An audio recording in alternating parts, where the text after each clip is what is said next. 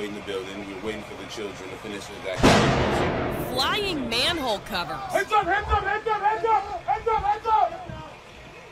Are not as rare as you might think. Some cities have issues with manholes every day. Aging electrical cables underground create a mix of flammable gases and heat. And so when an explosion occurs, a 250-pound manhole can get blown up into the air and land on top of a building or on top of a car or on top of a human being. That's why later designs added the ventilation holes, but those allowed water to flow in, which made the problem worse. So check out the path of this milk. This is Novinium's new manhole cover. When you're watching the milk, you can see the water flowing through these channels, but I think of it more as dams around each hole. That reduces fuel for explosions and keeps power cables underneath the ground from failing. An underground feeder cable, and it's got a large aluminum conductor in the middle. This cable is an example of how Novinium's reducing the environmental impact of electricity. Typically, old cables have to be replaced after a few decades because the insulation breaks down. That in a normal situation is simply abandoned in place, so it's like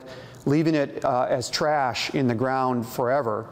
And that's not so much of a problem as the fact that you have to replace all that aluminum and all that copper and all that plastic with brand new aluminum, copper, and plastic. And you have to go mine bauxite ore to make the aluminum, and mining is a very energy intensive and environmentally challenging process. Instead, Novinium's system injects new insulation into old cables so they can be recycled and reused for another 40 years. In Kent, I'm Allison Morrow, King 5 News.